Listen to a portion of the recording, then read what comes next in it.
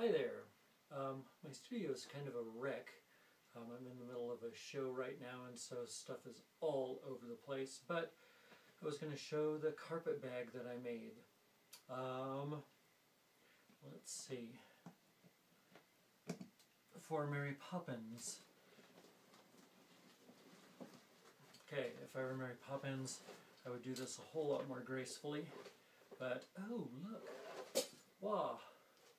And I've also got, let's see, down in here,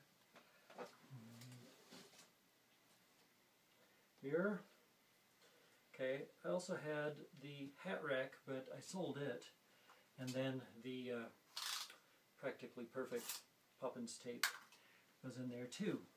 So I did a lot of research. On carpet bags and looked at a lot of designs until I came up with this one. Basically, it's got an aluminum bottom frame. I don't know if you can see. I can kind of push the base in. The frame measures about 9 inches by, looks like about 15, 17, 18, by about 19 inches.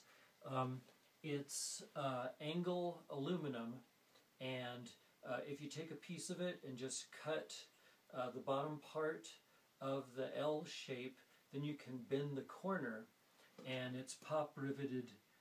Actually, there's a pop rivet in each corner to hold it together and to make it rigid, because rectangles aren't very rigid. The bottom of it is a piece of Luan, because it's lightweight, strong, and only 1/4 inch thick, and just painted black in there. I actually had it so I could pull this out, because I thought I might have to set it on a table with a hollow bottom, but it turned out I could do the whole thing without that. The upper part up here are, again, aluminum, which is really easy to work with. There's one piece that's shaped like the letter C, and another piece matching it, and there's a hole drilled here and here with a bolt through with Loctite on it so that the nut doesn't come off, and that just creates the opening for it.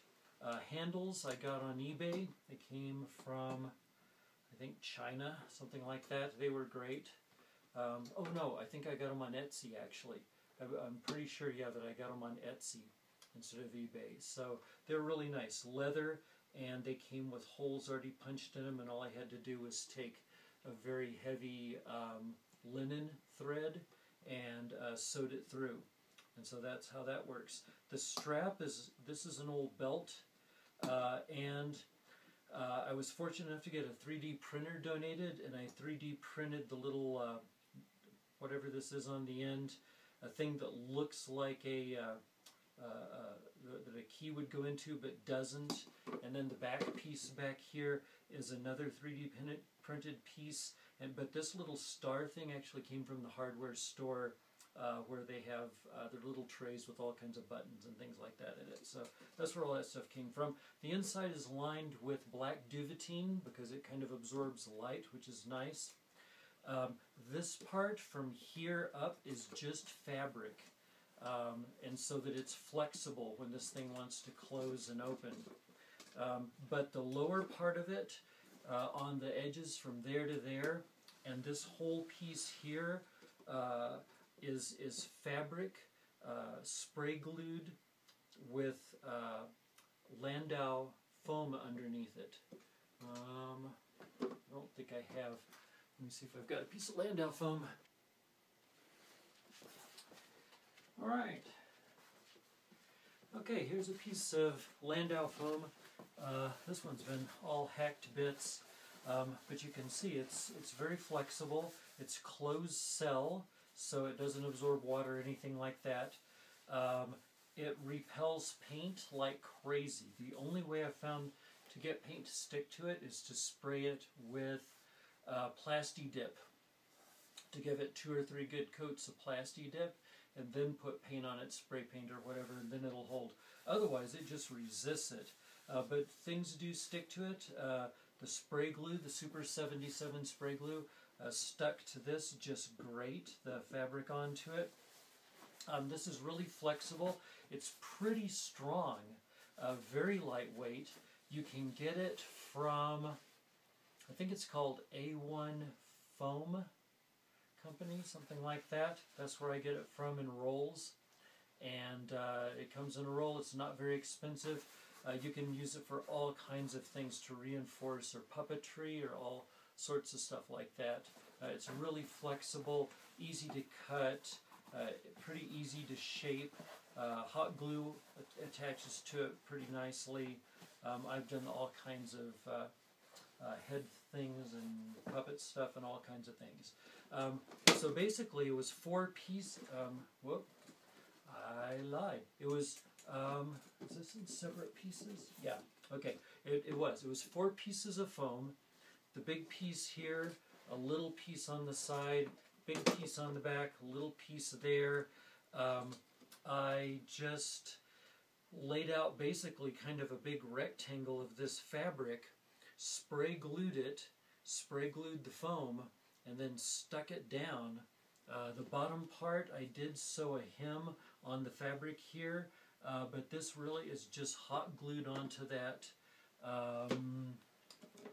I don't know if you can see it, but there's the aluminum frame right there. It's really just hot glued all the way around it to get it on there. The seam on the bottom was just to prevent strings getting caught and stuff like that.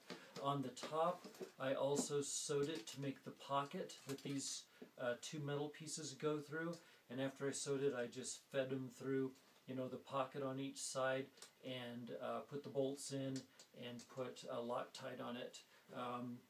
And like I said, the inside is black with the duvetine, because I thought if Mary Poppins, if she turned the bag a little bit, then nothing would be visible.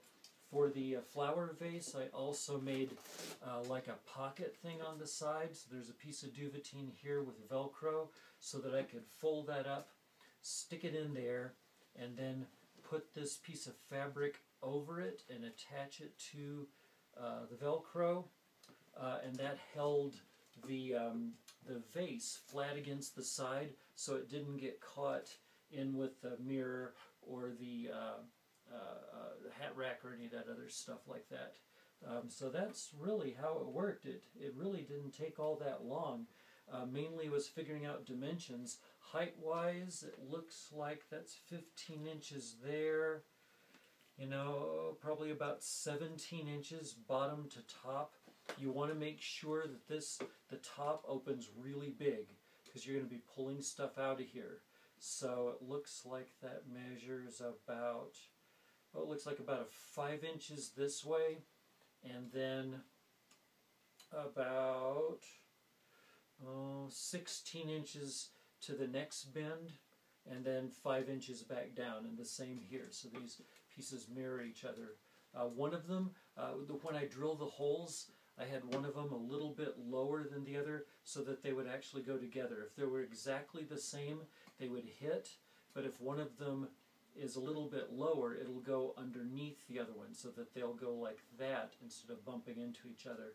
And I thought that would hold it together better, because I knew there'd be a lot of pressure on it with all the stuff in it, and things would be wanting to come out of it, but they didn't. This guy right here, I put, it's also out of Luan, with 3D printed Victorian pieces on there, spray painted gold, rubbed, black washed and rubbed and stuff like that. Basically it's just a 4 pieces put together.